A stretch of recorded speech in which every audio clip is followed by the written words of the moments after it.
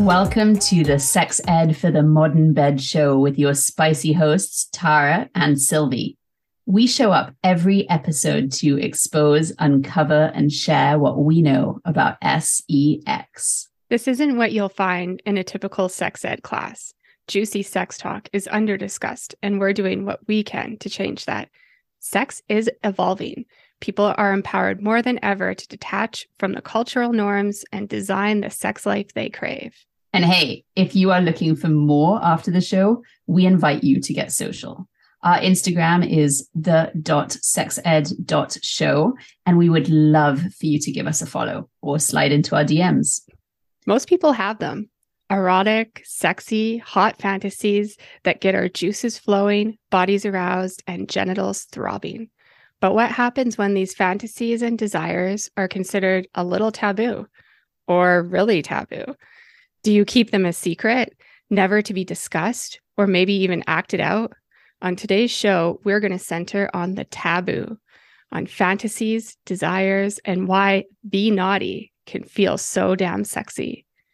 And in the spirit of reconciliation, I'd like to take this opportunity to acknowledge the traditional territories of the Indigenous people of the Treaty 7 region and Métis Region 3. And I think we're going on to our somatic inquiry, which Sylvie so kindly volunteered to do. This one's really special and juicy. Yes, this is a really special somatic inquiry for us today because it is written by one of our mentors, Caffin Jesse. And Caffin is really special to us because they are also one of the founders of the somatic sex education school that we attend.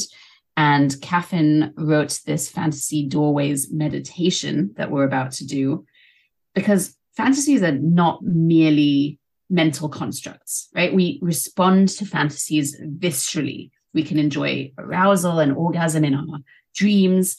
And this is why sometimes they reside a little bit in that realm of the unconscious. So what we're going to do with this somatic inquiry and offering is go a little bit deeper, maybe touch on your unconscious, just a tiny little bit. We're not going right down deep into hypnosis, but we're sort of touching that surface. So with that, we'll start.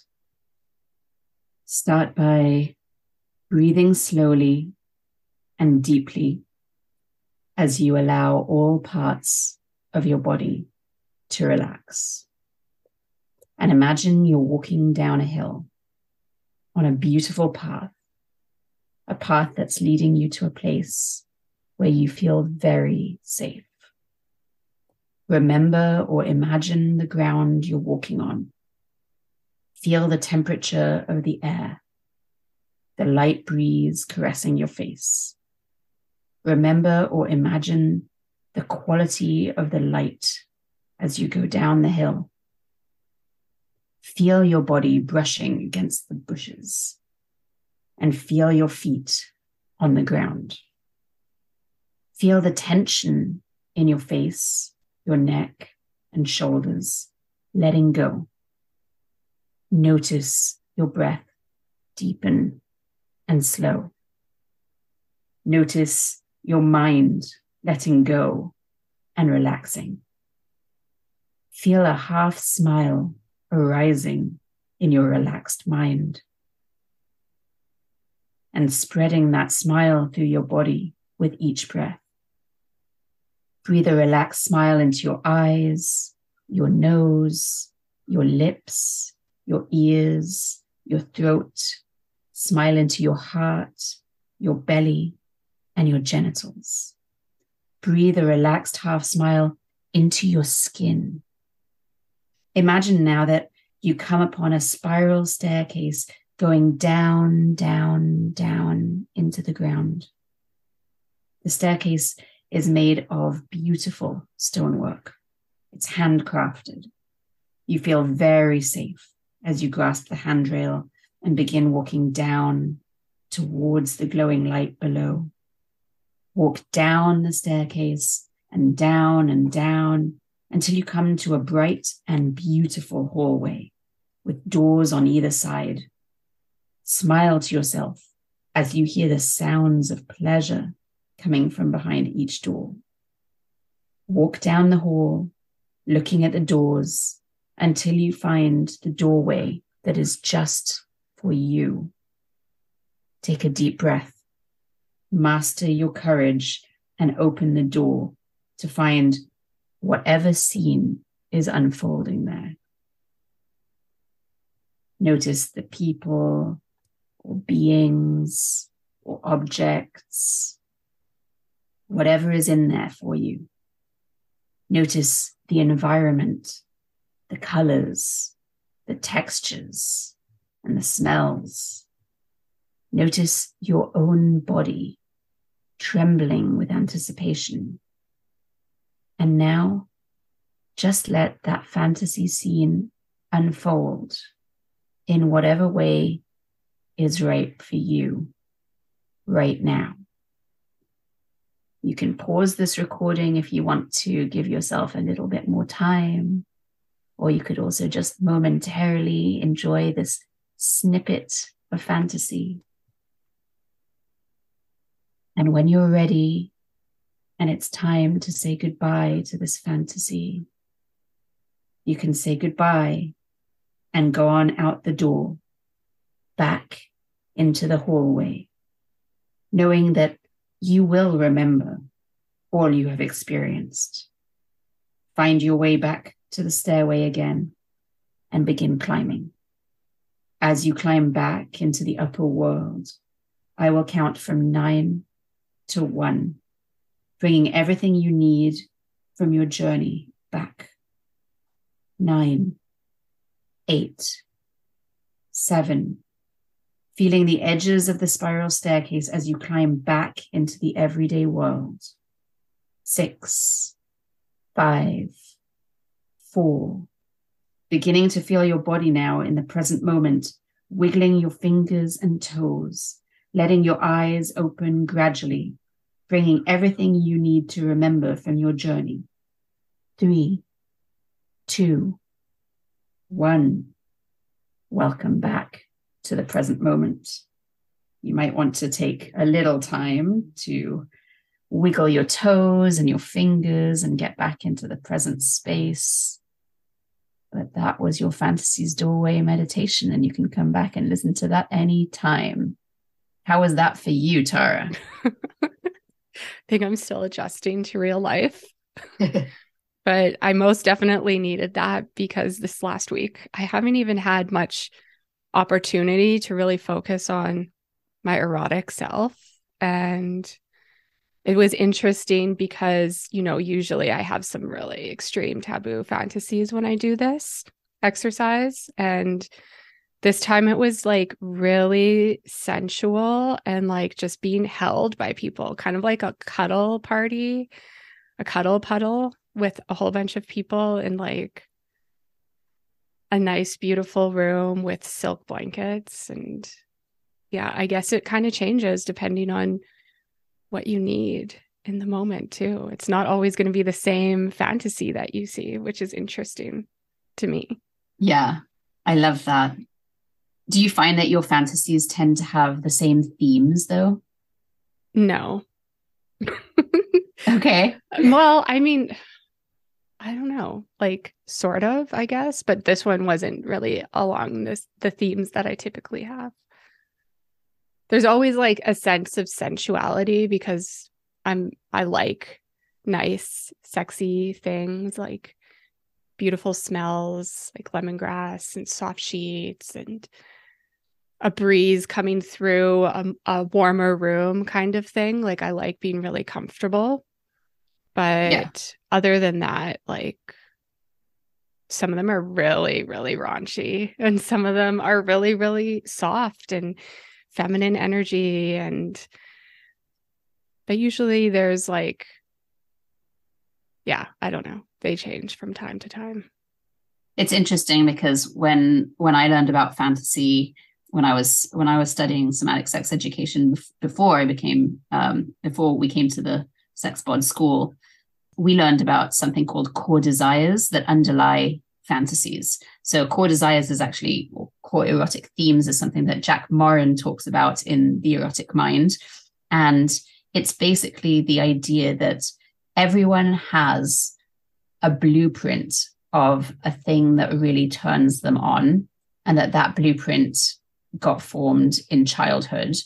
And it's a feeling that we want to have during sex and that comes up in fantasy. But even though that feeling is always present, we can build different fantasies on top of it. So for example, if you use the analogy of writing a movie, let's say you write movies for a living, and the producer of a studio comes to you and says, I want you to write a movie about bravery, right? So bravery in this case would be the theme.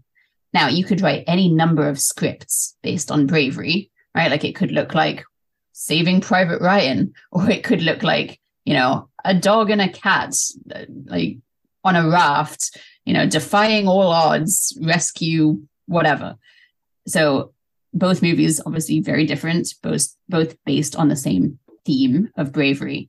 And so what Jack Morin says is that everyone has these themes that underpin all of their fantasies. And usually there's just one or two of these themes, and that we then build out all of our fantasies around those themes. Yeah, that makes sense. Sounds a lot like Jaya's erotic blueprints as well. Yeah. I mean, Jaya also based a lot of her work off of Jack Morin's Erotic Mind. So it's such a pivotal book. And I highly recommend it to anyone who is really interested in digging into fantasy and into why we fantasize about things that sometimes we don't even like. And what is the point of fantasies? Like, what is a fantasy? Why do we even have them? What's your answer to that, Tara? Like, what is a fantasy to you? Oh, a fantasy to me, like what it means to me would probably be some longing or desire, something that, okay, first of all, fantasies don't always mean that I want them to come true. Mm-hmm. Sometimes that's what they are. They're just a fantasy, and they live in my mind as something that I find really, really hot or sexy, and that's kind of where they're going to stay. And sometimes it is like a longing or a desire or something that I want to take place. Yeah. So just to get into the sort of more clinical definition of what is a fantasy. So if we look at what a fantasy is, according to the literature, a sexual fantasy or an erotic fantasy is a mental image or pattern of thoughts that stirs your loins while you're awake. Love it. I don't know where I took that definition from, but I really liked the usage of the word loins. It sparks your sexuality and can create or enhance sexual arousal. Mm-hmm. So what it's saying is it's basically any mental picture that comes to your mind while you're awake that ultimately turns you on and gets you feeling all hot and bothered, and maybe even gets that blood flowing and pumping to your genitals. And it can be created by pure imagination, or it can be a memory, or it can be a combination of all of those things. Right. Yeah. And it can sometimes materialize out of thin air. And sometimes it can't materialize out of thin air. And we need to work a little harder for that, either by reading erotica or watching porn or going to a sexy show or, a sex party. And sometimes that's what's needed in order to kickstart our imaginations. And sometimes we don't need anything to kickstart our imagination. What do you typically find, Tara? What works best for you to get you into that fantasy state of mind? Well, most of the fantasies that my go-to fantasies, if you will, they are typically created in my mind. They're not a memory. They're nothing I've seen in any sort of porn or erotica or anything I've read. It's a few things that I find really hot, and I kind of like piece them together. And that's what I will use usually when I'm masturbating.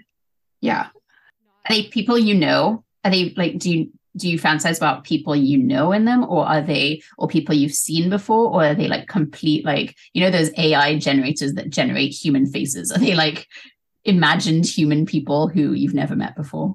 Yeah, never met before. It's not usually faces that I recognize. Cool. Just bodies. Yeah. Nice. Yeah. Bodies with genitals. Nice. And Cool. sometimes, like, even for myself, if I'm like, I fantasize like what I want my body to look like. So, like, more porn starry, if that makes sense. Like, my body isn't my body sometimes in a fantasy either. That's cool. I know that actually a lot of people, Justin Lamilla actually has a really great book on fantasy called Tell Me What You Want. And I think he talks about 7 different types of fantasy that are very pervasive, that almost everyone has had at some point. And one of those actually is that you can morph into a different body. And that body doesn't even have to be the same gender as you currently are. It can be the body of a different gendered person, or of a no gendered person, or of an animal, or whatever. And that shape shifting in fantasy is extremely common. Well, good to know. I'm not the only one doing this. You are not a weirdo. Oh, well, I mean, that's kind of the point of having this conversation today too, is because a lot of people feel like, oh, these fantasies are bad and they're taboo, and these aren't the things that are regularly talked about in sex education, or even seen in porn, or in erotica, or at sex parties. It's very strange how we treat fantasies, because they are nearly universal. So there's a study by Leitenberg, Henning, there's a study by Leitenberg H and Henning K, written in 1995. And they wrote in the Psychological Bulletin that sexual fantasies are nearly universal and have been reported in many societies across the globe.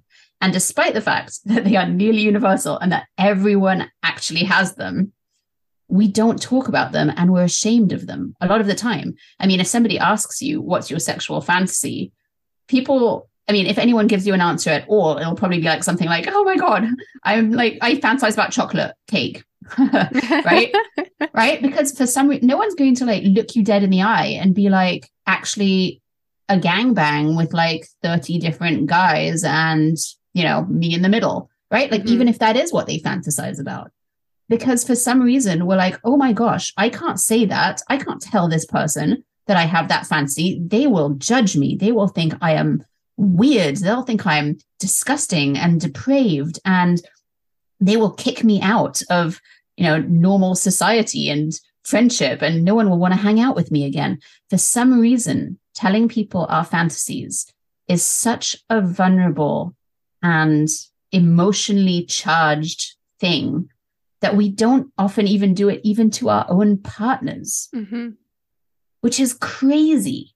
Like, we often don't even tell the person we're sharing a bed with what we fantasize about, because we're so embarrassed of feeling like a weirdo. Like, do you remember the first time you told your partner your fantasies, Tara? Not really, but I do know that with most lovers that I've had over the course of my life, I've always had this conversation. I've always initiated it because I'm very curious and I want to know what they're interested in. And a lot of times, because they've never had that question before, they would be like, I don't really have a fantasy. And so my next question is like, well, what kind of porn do you watch? Because a lot of times that could be kind of a gateway into having the conversation of what sort of fantasy you have. And I'm very open when it comes to exploring sexually. So I wanted to try some of the things that they might have a fantasy about. But a lot of times I'd find the men, especially that I was with, were very reluctant to share and didn't even know how to really share. Even though I was giving them that space and opening up that conversation, they were still very closed off. And probably my current partner, we're very open about everything. So I think we know pretty much what each other's fantasies are, and we know which ones are ones that are just fantasies and which ones we want to maybe go and try and explore and do together. But that's almost 10 years of partnership and being together. Yeah. I'll admit, like, it's still really hard for me to talk to my partner about fantasy. I try, and then for some reason, something inside me is like, and that's enough. That's enough sharing. Because it is so socially ingrained that we don't talk about this stuff. And if we are going to talk about it, it's this constant scanning for, does the other person like this fantasy? Are they turned on by this fantasy? They're not turned on by it. I'm just not going to say any more about it. They're not into it. Okay, never mind. I shouldn't have done this. Forget it. No, I'm good. You know what I mean? Right. And like that risk of them seeing you differently, like that's something that you're constantly thinking about, of, are they going to view me differently because of this? Yeah. And often our fantasies are very different from how we project ourselves in the real world. Right. And so there is that risk that someone will look at you and think, really, that's what you fantasize about? Because of their projections of you, that they wouldn't have imagined that that would have been your fantasy. But fantasies are so unpredictable. And like I said, they're coded in childhood often, you know, when our eroticism is just starting out and things happen to us in moments where our bodies might feel aroused and certain things are actually happening in our environment. Those things can get coded into our eroticism, and it happens entirely by accident. We don't know when it's going to happen. And all of a sudden we can be stuck with a fantasy or a thing that really turns us on for the rest of our lives, that we're like, oh shit, like right. I would not have chosen to fantasize about this if I had the choice, but we don't have the choice. Exactly. And that's why it shouldn't be embarrassing. You didn't get to choose this. Mm-hmm. This chose you, and you get to now either own it or push it into a little corner where it will just keep rearing its head every time, because that's what happens with things that we put into our shadows, right? The things that we put into the shadows, they come back and bite us in a big way if we continue to ignore them. And I'm happy you brought that up, because there was this one particular individual that I was with sexually, like a long time ago. And he was really into golden showers and urine. And, you know, one night we got talking about why, and it was because of childhood trauma, like things that happened to him when he was really, really young. And like now it's like almost an obsession and a huge fantasy of him to have people like urinating on him. And I mean, it's not uncommon. It's hot, by the way, like just to like, you know, de-shamify it and normalize it for people who are listening. It's hot for me to do. That's for sure. Right? Like, you know, as someone who dabbles in dominatrix work, I have to say that I love the people who want golden showers. Like that's great. And there's a power thing at play here, but it doesn't have to be, right? So it could be that person's core desire was to feel a power differentiation and to have that feeling of I am nothing and somebody can urinate on me because I'm worthless, right? That's a legitimate core desire to feel worthless, which is also something that people don't talk about, because, you know, often when you ask people about their core desires, there's this list of things that are safe for them to say. Oh, my core desire is to feel cherished. My core desire is to feel special. My core desire is to feel loved. Like, wow, that's beautiful. And for some people, that is their core desire. Main character energy. Right? And that's lovely. Well, we all have main character energy in our fantasies, but some of us have slightly darker ones, right? Because, you know, that's legit to want to feel loved and cherished and whatever in your fantasy. It's just as legit to want to feel humiliated and used and worthless and nothing and degraded. Those are completely legitimate core desires to have. And people don't like saying that. When someone's like, "Ooh, what's your core desire?" They don't want to say, "I want to feel completely used and humiliated and degraded." That's when sex feels really good to me.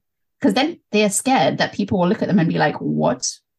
Okay, do you have self-esteem issues or something?" Right. And no, they don't have self-esteem issues. That's just how they like to play with eroticism in their mind, because perhaps when their eroticism was evolving back when they were 10, 11, 12, maybe at some point in their life they were aroused, and also they were in that moment feeling humiliated or degraded, or they felt less than someone else. And so into their eroticism went, it's like a big cauldron, and it all went in there and it all got mixed up. And so now feelings of humiliation, degradation, and feeling worthless come up when they're feeling aroused. Or when they feel those feelings, there's an element of arousal there. And it doesn't mean that they're bad people. It just means that that's how they evolved sexually.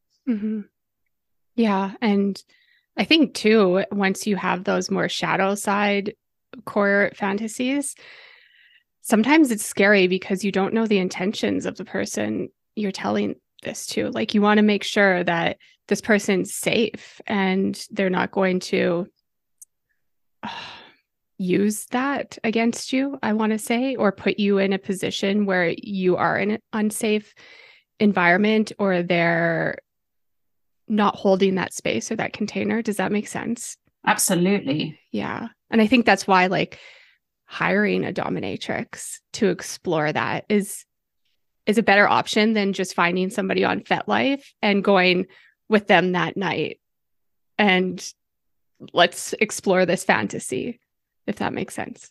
Absolutely. I mean, and that's even if you want to act your fantasies out. A lot of people don't want to act them out. And, again, just getting back to the golden shower example, having a power differentiation is just one aspect of what that could be about. It could be that for that person, that's not their core desire, and that's not why they like golden showers. It could be that that person likes golden showers because they really like the feeling of warmth hitting their body in that particular way. Maybe one day as a kid, they were out in a rainstorm in somewhere warm, somewhere tropical, and, they were feeling aroused, and, the heavens opened and warm water was hitting their body in a certain way. And they were like, wow, this feels totally arousing. And now the feeling of getting urinated on feels like that to their body, and that feels hot to them. So we can't assume someone's core desire from knowing what their fantasy is.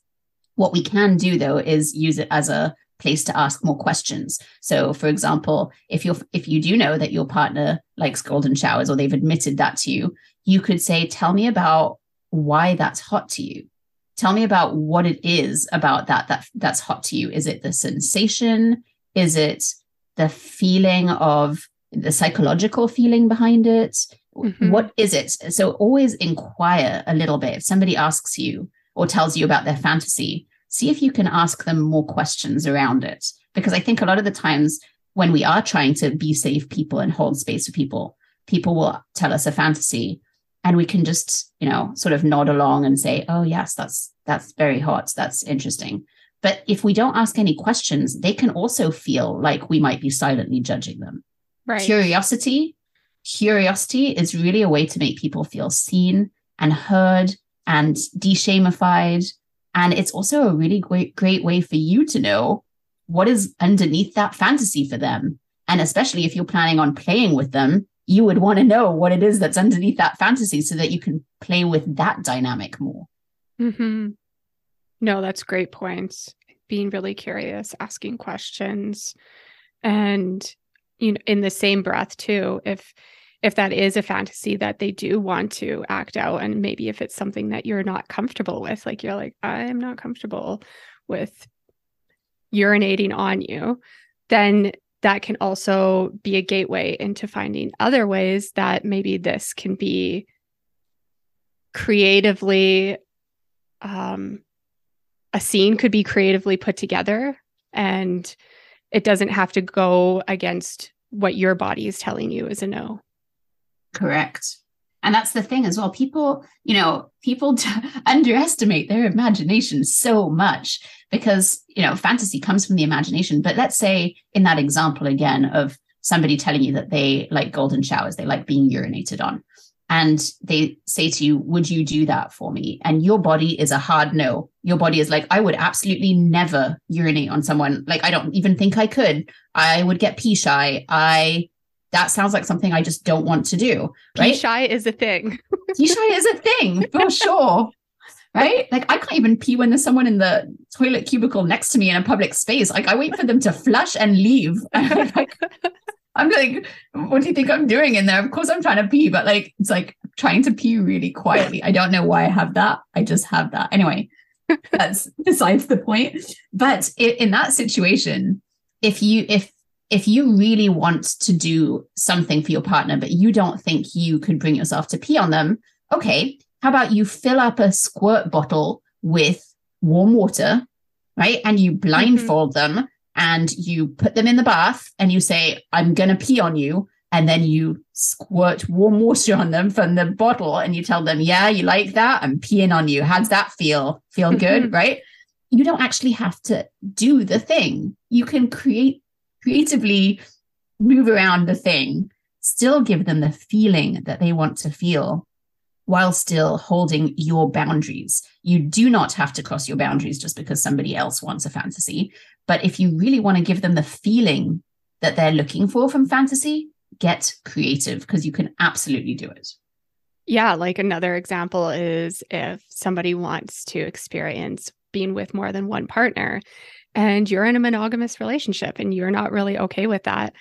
All right, well, here, let's use this butt plug and also my penis. And that can really easily replicate feelings of being with somebody else.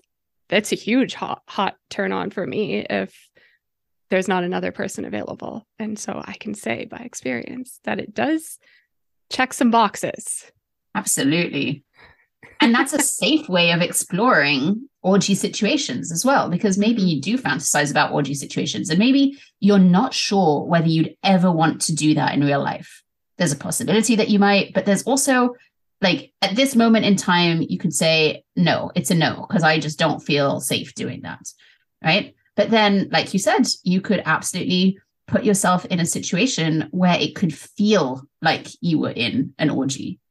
Maybe you even put on background noise of like other people, right? So that you could like imagine that there's other people in the room. Maybe you get your partner to talk in different voices, right? Because we can absolutely do that. And if you're blindfolded and you're hearing different sounds, you can absolutely be transported into a place emotionally and physically where you could imagine that this is actually happening and then tune into what that feels like in your body. How does it feel when my brain actually believes that this might be happening? Do I still like it or do I not like it anymore? And that's a really safe way to experiment with a fantasy in a situation where you can actually say, no, stop, I don't like this.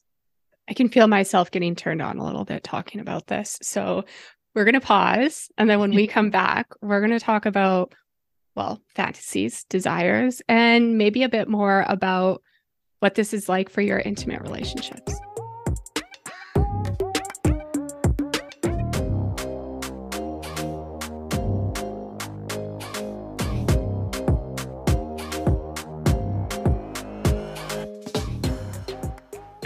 Welcome back.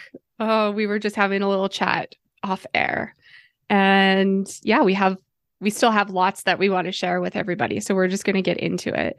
And I think one thing that I wanted to know, because, you know, Sylvie gets sciencey, is can fantasies change over the course of a lifetime? They can and they can't is the answer to that one. Ooh, so conflicting. It is like everything in sexuality, there is so much conflicting stuff. Right. But so again, going back to Jack Morin and his erotic mind, Jack Morin talks again about how these things are hardwired and blueprinted into us at a young age, and also how we then act out these patterns over and over again. These patterns, obviously, we know that from neuroscience, that when you have a pattern and you continue doing it over and over again, you're myelinating those neural pathways. That means that you're building them up. It's kind of like if you have, a bicycle and you're driving it the same way every single day and you're creating a path, right? And every day that path is getting clearer and clearer and clearer. And then someone's like, oh, this is a bicycle path, right? That's what we're doing when we're myelinating our brains, basically the neurons in our brains. And so when we're acting out the same fantasies over and over again, we're actually giving them more power in our imagination. So from that perspective, yes, there's a very strong likelihood that the fantasies that you have had, even as a child, will somewhat stick with you for the rest of your life in some way. Again, if they're problematic fantasies, and if you've worked on them, and if you have sort of acted them out in a consensual way and gotten to a point where you feel like you've resolved them, they might not hold quite as much power over you anymore, or they might, right? And sometimes, but that's only if you've kind of wanted to get rid of them and you've done a lot of work on yourself in order to get to a point where those don't hold as much charge to you anymore.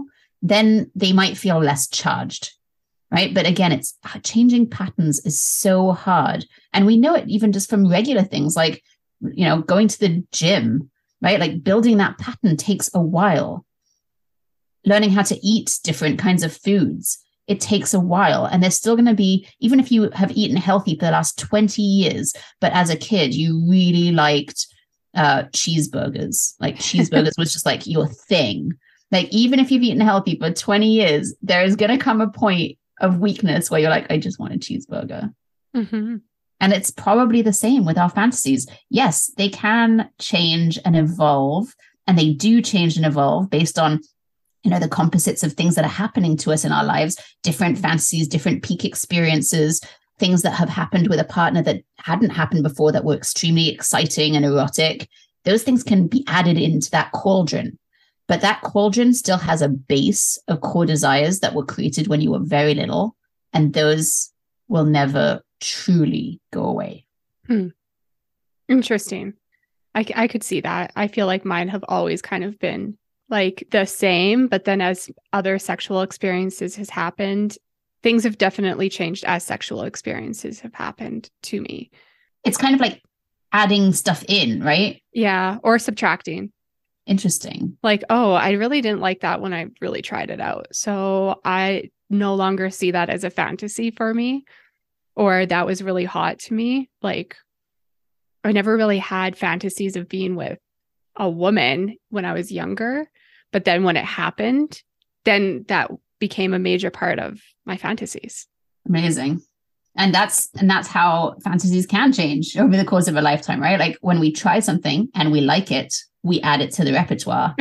If we try something and it's disgusting, we take it out. Check. Yeah, exactly. So how would you like coach somebody if they're like, I have this fantasy and I want to talk to my partner about this and, just share it. It doesn't mean that I want to act it out, but I want to like communicate it to my partner. What would be some of your suggestions of how they would approach that? It's interesting because I would love to have a client who was that forthright about their fancies, who was actually like, I have a fancy, I want to talk about it. I don't know how to talk about it. In most cases, I do not get clients like that. In most cases, asking them about their fancies is a little bit like pulling teeth. Do you have fantasies? No, I mean, not really. Really? You don't have any fantasies? Yes. Okay, fine. I do. What are they about? Normal things. What's normal to you? Like I don't know. And it's like, do you fantasize about gangbangs? And then they go bright red. And then they're like, how did you know that? And it's like, okay, it's a very common fantasy, right? So oftentimes people are not coming to me as a somatic sex educator and telling me their fantasies. We actually have a really cool tool in somatic sex education that we use called the desire interview. I believe that it was Captain Snowden who invented the desire interview. I may be wrong, but I believe that it was them that came up with it. But the desire interview is actually a really cool thing to do to your partner, to clients if you're a coach, where, again, we're leading with curiosity and no judgment. So we're setting up that space of, no matter what your fantasy is, no matter what it is, you will not be judged for it in this space. We're not talking about people acting out their fantasies, not telling you things that they have done and you're not judging them. They're telling you things that are in their imagination. And we don't judge people for what's happening in their imagination. You can literally imagine anything you want, and it is not illegal as long as you are not doing it and doing harm. So again, we just set the space and say, there is zero judgment no matter what you tell me is your fantasy. And then they start telling you, and you ask them questions. And you ask them questions in a way that is interested and engaged in their fantasy. So if somebody's saying, I have a fantasy that, I don't know, I'm driving my car to the car wash, and the car wash attendant is super hot. And, at the car wash, I tell him to get into my car. And then while we're in the car wash, we just have like crazy steamy sex. You don't go, oh my God, really? Like with a total stranger? No way. Right? Like, no. What you say is, tell me about this car wash attendant. Like, what was he wearing? Or what color was the car in your fantasy? Does that matter? Right. Or were there tons of soap and bubbles? Or tell me about the car wash itself. Like, and how long did this car wash last? Like, was it a really long car wash, or like, was it really quick? And that was quick exciting? Wash. Right? Like, was it something about like the cleaning of the car while inside you were being dirty? Is that like, so be really curious about that person's fantasies, because if you're doing that interview, and, you're the journalist in this interview, and you are asking think of any question you could possibly ask in a positive and engaging way, they will open up and they'll tell you more and more details. And the more details you have, the more you have to work with. Yeah, that's one of my favorite things to do, especially with couples, the desire interview. How does that go for you when you do that initially? Tell me about that with your clients. Well, I mean, it's not something that I throw in on the first session. This takes, a few sessions before kind of getting into and just creating that space of choice and voice as well. And usually doing the fantasy doorway meditation that you offered at the beginning of this episode. And then, usually I'll get them to journal. So they start like thinking of like their top. I suggest doing 10 fantasies. I can't even come up with 10 in my head off, it would take some sitting down and really thinking, and then just choosing one that they interview for each other. And so whatever feels safest, it might not be their top fantasy, but it's one from the list, and that's a starting point. And then doing it together, they're just like, this is really fun. And it does open up a lot of different avenues of things that you can explore sexually. You might not have that fantasy happen, but maybe parts of it. Maybe that car wash fantasy with the attendant was hot because of just the smell of the bubbles and the soap that's used. I mean, I can distinctively, that's the thing that came to my head. Like, it's not really a turn on, but that's what came to my brain was the smell of it. And you're such a sensual person, Tara. It's your sensuality. You give Tara any fantasy and she'll find the sensual aspects of that fantasy, because that's what she's coded for. And that's amazing. Yeah, it was the smell. So maybe like having sex in a freshly cleaned house. Like, that's what would come to my head. And so it creates different ways to get creative sexually. And it might not be that particular fantasy, but it gives you little brainstorm bubbles. Oh, that's right. Yeah. The like the word maps and stuff. Yeah, exactly. Oh my God. Where one thing leads to another, to another, to another. Yeah. So it's a great starting point for couples to do. And, I recommend sitting down and like taking notes and having this available for that one of those special nights where you might have a hotel room or you're on holiday. And sometimes you get a little bit overwhelmed, like your nervous system might be overwhelmed by going on a trip, or, oh, we need to think of something sexy to do tonight. It's date night. And so it's just nice to go back to your sexy journal. That's what I call it. And be like, hey, like, we cleaned the house, or this hotel room's really clean and we can smell how clean it is. Like, let's play into this fantasy a little bit. Yeah. I love how everything is about cleanliness for you, Tara. That's amazing. I'm not inviting you to my house until I've thoroughly cleaned it.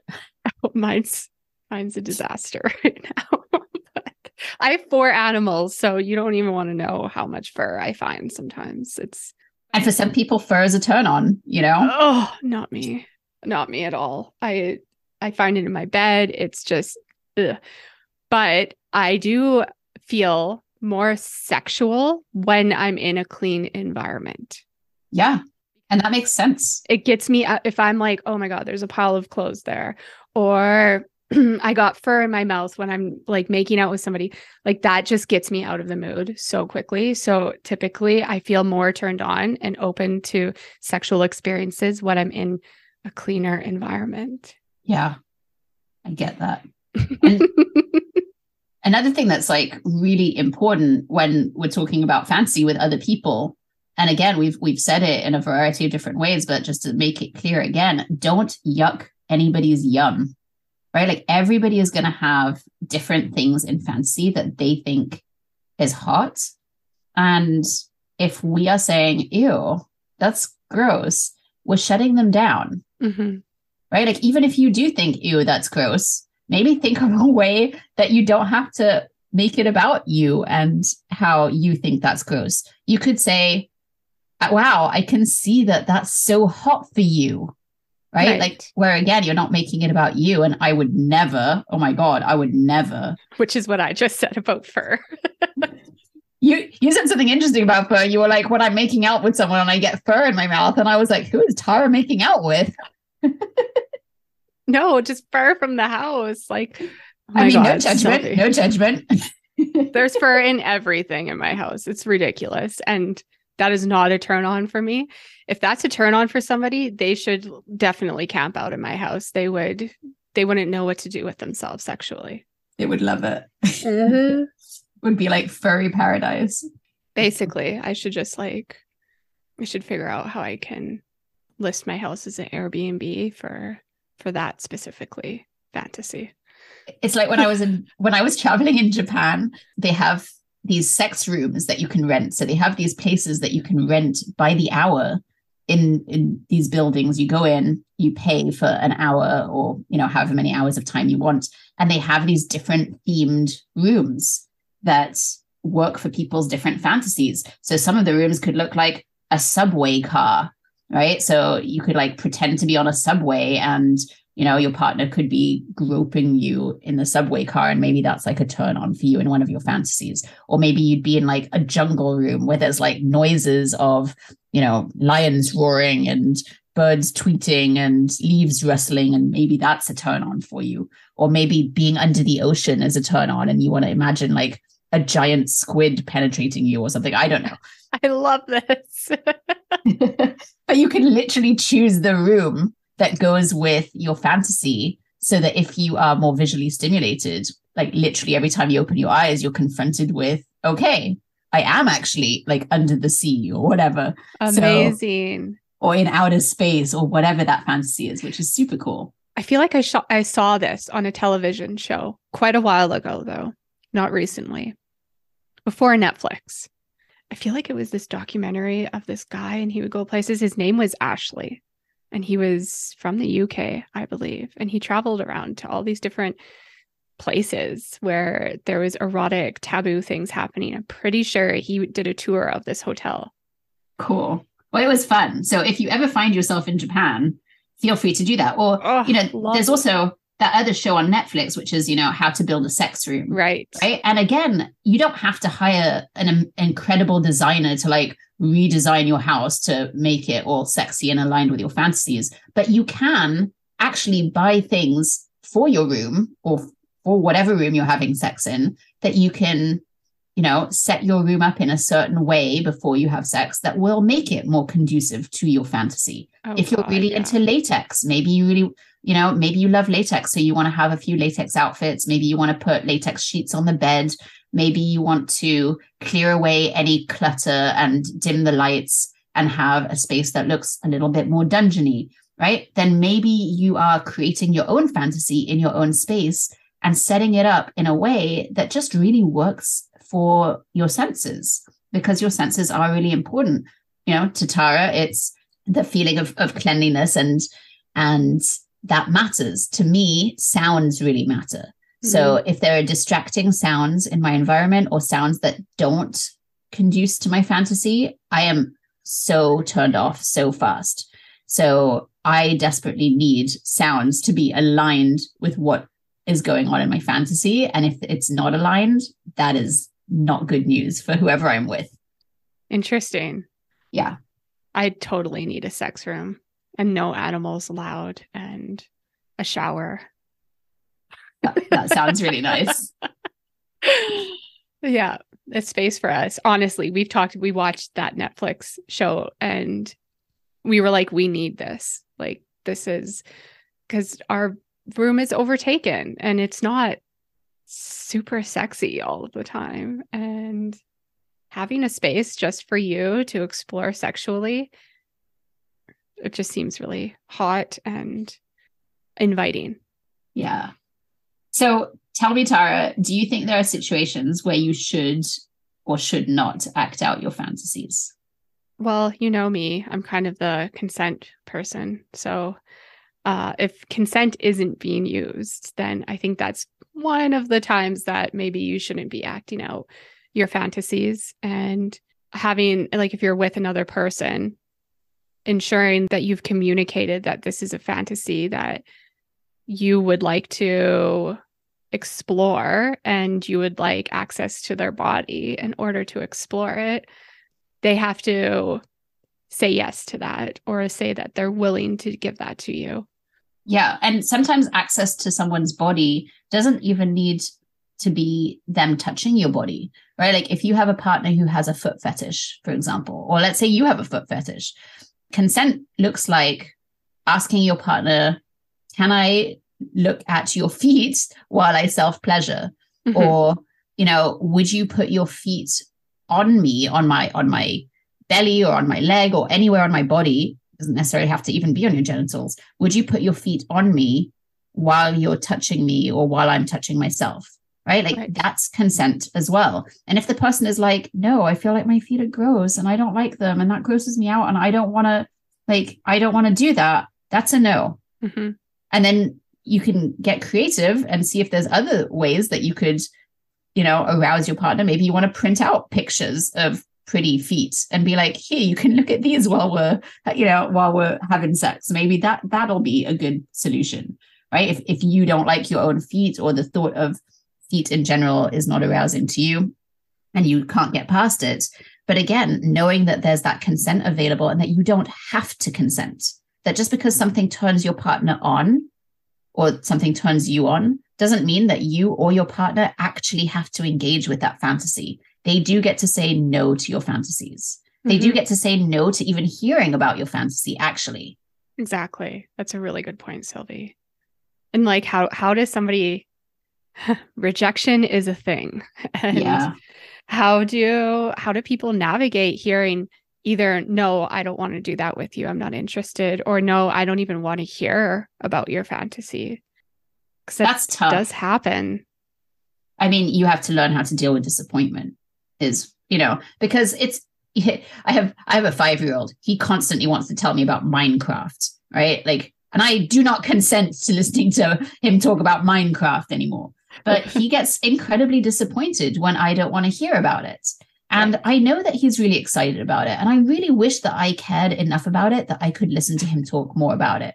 But I just don't. And it's driving me mad. And it can be the same with our partners and certain fantasies, especially if there's one that keeps coming up over and over again. And they're so insistent about it. And they really just want you to listen to it. You can draw that boundary and say, this is actually something that's turning me off now at this point, because I have said no, that I do not consent to listening anymore to this fantasy. Right. And your partner doesn't get to say, well, that's not fair. And if you loved me and whatever else. In that situation, your partner has to say, well, that's very disappointing. And it's on me to deal with my disappointment. And there are tools for dealing with our disappointment. And sometimes then we get to go tell our sex coach or our therapist or a really close friend that was a disappointing experience, that our partner did not want to hear about that fantasy, even though it's really important to us. And sometimes just having someone else say, oh, that really sucks. It sounds like you really, really wanted to communicate more about this fantasy and your partner didn't want to hear it. that must have really felt rejecting. That must have really hurt. That must have felt really sad. And for that person to have their feelings about it, be like, yeah, it was frustrating. And it was so disappointing. And I'm so sad about it. That's great. Like, you should totally have a person that you can offload those feelings to. And that person should not be your partner if they did not consent. Yeah, that was one suggestion that came to my head, was having a somatic sex educator that you're able to go to. And maybe that's somebody who listens to first the situation that this happened, and then also provides that space that you can share your fantasy and kind of explore what that means to you. Absolutely. But yeah, it's not on your partner to deal with your issues that you have around rejection and to make you feel better. And that's part of doing the work. And doing the work is hard. Yeah, exactly. I mean, we do the work. It's not like sex educators are immune from this either. We also mess up. We also have things that feel disappointing and we don't know how to get past them. Mm-hmm. It's normal. It's a normal part of human experience. And with fantasies in particular, because they feel so vulnerable and because they are part of how we're coded, like they are part of us, like our DNA is part of us. It can feel really rejecting when someone doesn't want to hear them or engage in them. It can feel like, wow, they're rejecting me. They're not rejecting you, but they cannot, for whatever reason, handle that particular fantasy or that share. And that's really hard work to decouple your fantasy from yourself, but it's really necessary to do it because you are not your fantasies. They are a part of you, but there's other parts of you and other reasons why your partner probably loves you. And they may jive with your fantasies, and that's great. And they may not. And get support if that's the case, but also realize that all is not lost, because as sex educators, especially, we are very creative in finding ways to help you find ways that you can tell your partner what you want without turning them off. Or triggering or blah, blah, blah. Exactly. So I think we're going to do a little pause before we go into the IG questions. We only have 2, which is good because we're running into the end of our show here. So we're going to pause, quick commercial break. And when we come back, IG questions.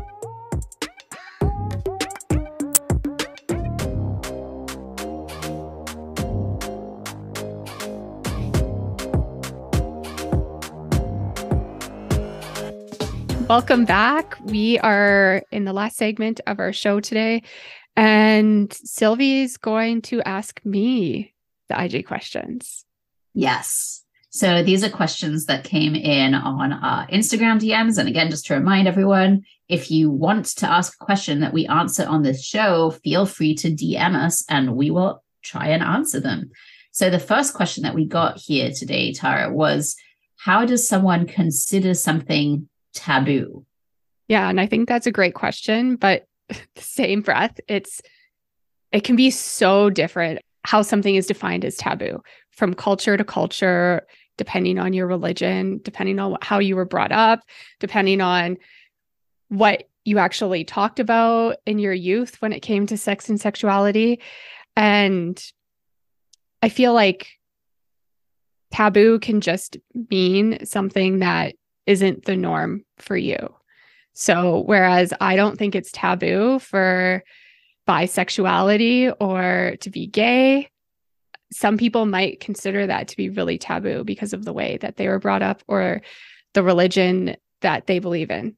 So, I mean, you can't just have like, here's the line of what is taboo and here's the line of what isn't. You know, in the 70s, it was what anal sex was considered really taboo. And lots of people engage in anal sex today, and way less people consider that taboo. And it kind of changes from generation to generation as conversations about sex and sexuality and relationships evolve. Is there anything you want to add? I was going to say, I think that's a really good definition of it. And also to remember as well that taboo isn't just a generational thing, it's a social context thing. Different countries have different things that are taboo, right? For example, in America, showing your boobs is really taboo. Like you go to any beach in America and people are not topless sunbathing. You go to any beach in the south of France or, Italy, and you're going to look like a real weirdo if you're not topless sunbathing. People are going to be like, wow, you're going to get tan lines. Why would you do that? You're so taboo. Right? You're so taboo. Why are you doing that? But it's different cultures and different age groups and different whatever groups have different things that are considered taboo. So, just bearing in mind that what someone considers taboo might be totally acceptable for someone else. And what is totally acceptable for someone else might be really off limits. So not necessarily having a list of things that are taboo. They might just be taboo because that's the culture and country and religion you were raised in. Yeah, exactly. And I think there isn't one way to define it. So what is the second question? Second question is, I'd love more information on pegging and rimming. Most people consider that taboo. Tara, what do you have to say about pegging and rimming and both of those things being considered taboo? Yeah, definitely for some people, they are considered taboo. And for some people, it's considered a part of what they engage in sexually every time they're with somebody. So again, different people, different cultures, different upbringings, it's all going to be considered taboo or not considered taboo. And as somebody who often will indulge in pegging, it can also be really hot. And it is a pretty big sexual fantasy for a lot of males, I find. And a lot of times they're really afraid of bringing that up because it demasculates them and might associate them with being gay. And so that's a fantasy that they might not ever talk about. But there is actually my friend, Cooper S. Beckett. He just released a book called The Pegging Book, which I'm looking at right now. If you go to his website, coopersbeckett.com, it's a complete guide to anal sex with a strap-on dildo. And he goes into lots of great questions about being a straight guy and enjoying pegging and how it feels, and talks about safety, male anatomy, health benefits of being pegged. So I definitely encourage people to go and check out this book. I believe you can buy it on Amazon, and the Tool Shed is what it says here. So, and he did a lot of research and put a lot of effort into this book. So it's a really great resource if you're looking for more information. That sounds amazing. And again, as sex educators, just to remind people, like pegging and rimming, they're both incredibly hot fantasies. If you're going to do them in real life, you might want to check into what are some of the health and safety things that you can do to have like a more pleasurable experience during pegging and rimming. And again, there are some people that, anything to do with the anus is going to be taboo because we have this idea of cleanliness, right, when it comes to the anus. And first of all, we were not going to unpick cleanliness and whether that is accurate or not accurate. But, for people for whom that is a concern, there are definitely ways to clean your anus before engaging in activities that can reduce that ick factor for people if that is a concern for them.